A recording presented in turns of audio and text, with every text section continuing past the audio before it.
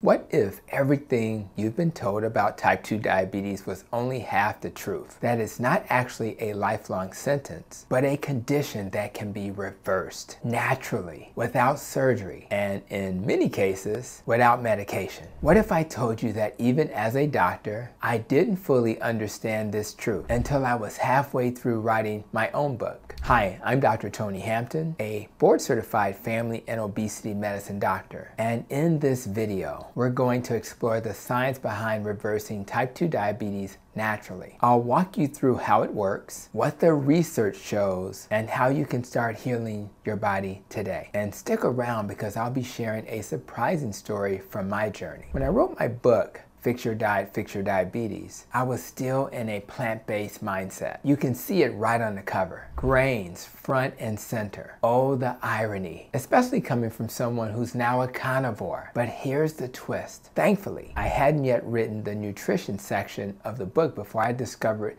the science that would change everything. Let's start with the big myth. You've probably heard this one before. Type 2 diabetes is chronic. It only gets worse. You'll need more meds, eventually insulin. Eventually, you'll get complications. That's just how it is. Wrong. That's not how it is. That's just how it's been treated. The truth is, type 2 diabetes is not a blood sugar problem. It's an insulin problem. More specifically, it's a problem of insulin resistance. With type 2 diabetes, your body is still making insulin, sometimes too much of it, but your cells aren't responding properly. It's like insulin is ringing the doorbell and the house isn't answering. And what causes insulin resistance? Chronically high insulin levels. And what causes high insulin levels? A diet overloaded with carbohydrates. Every time you eat carbs, things like bread, pasta, rice, cereal, granola bars, even so-called healthy whole grains, your blood sugar rises. Insulin comes out to clean up the sugar. But if you do that 3 times a day,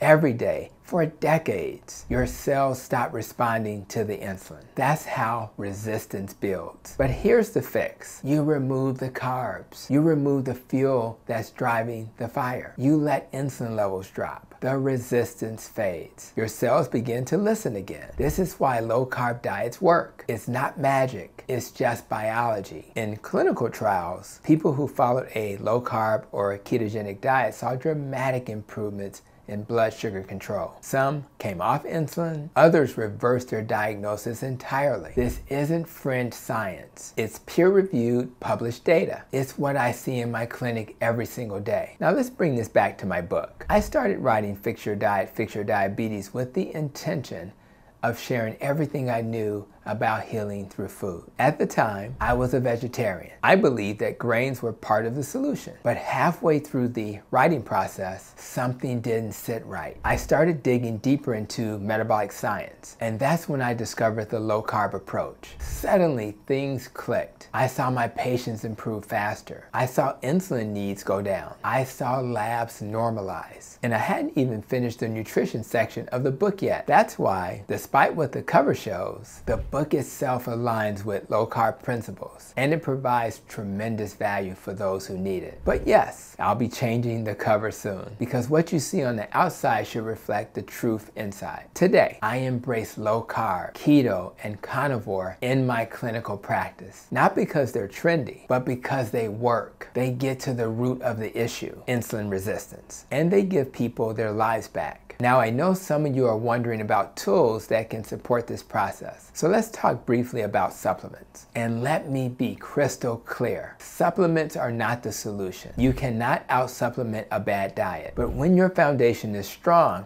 when you're eating real food, especially animal-based, low-carb, nutrient-dense foods, then some supplements can enhance the process if you choose to use them. Here's a concise breakdown of the top ones I recommend in my practice. Berberine, about 500 milligrams 2 to 3 times daily, acts like natural metformin. It activates AMPK and reduces glucose production in the liver. Alpha-lipoic acid, 300 to 600 milligrams per day, is an antioxidant that improves insulin sensitivity and helps protect nerves. Magnesium, 200 to 400 200 milligrams per day is critical. Most people with diabetes are deficient. It helps with insulin signaling and lowers inflammation. Chromium picolinate, 200 to 600 micrograms per day, enhances insulin activity inside your cells. Vitamin D3, around 500 international units daily, with vitamin K2, 100 micrograms daily. They work together to improve insulin sensitivity and support calcium regulation. Omega-3s, specifically EPA and DHA, at 1 to 2 grams per day,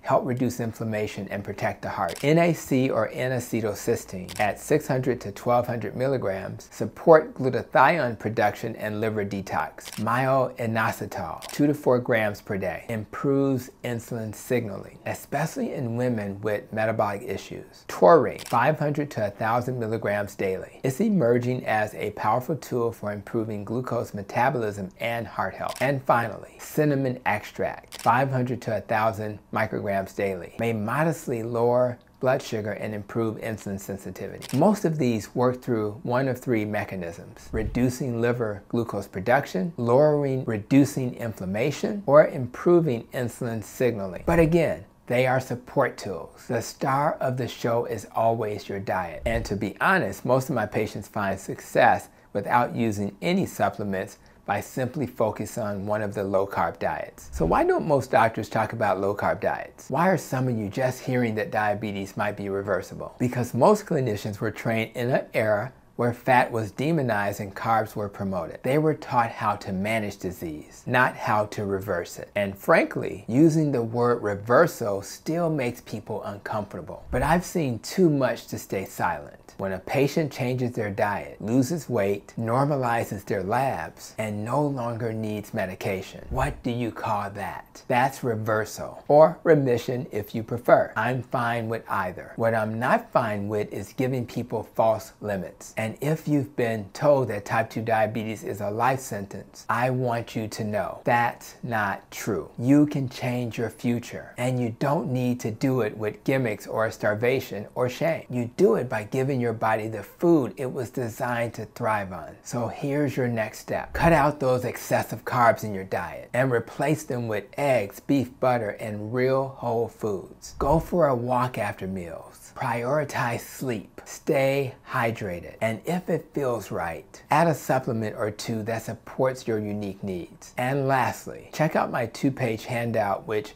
tells you which foods to eat and which foods to avoid on a low-carb diet. I'll be sure to have a link in the video comments and notes. And if this video helped you, help someone else, hit that like button and subscribe, and share it with someone who needs hope. And click on the playlist in the video description below. That's where you'll find more videos that break down how to achieve true metabolic health and how to get your life back. And just so we're clear, this video is for educational purposes only. Always talk to your healthcare provider before making major changes. But don't be afraid to take the first step. Don't be afraid to ask better questions. Don't be afraid to believe that healing is possible. Because when you fix your diet, you just might fix your diabetes. I'll see you in the next video.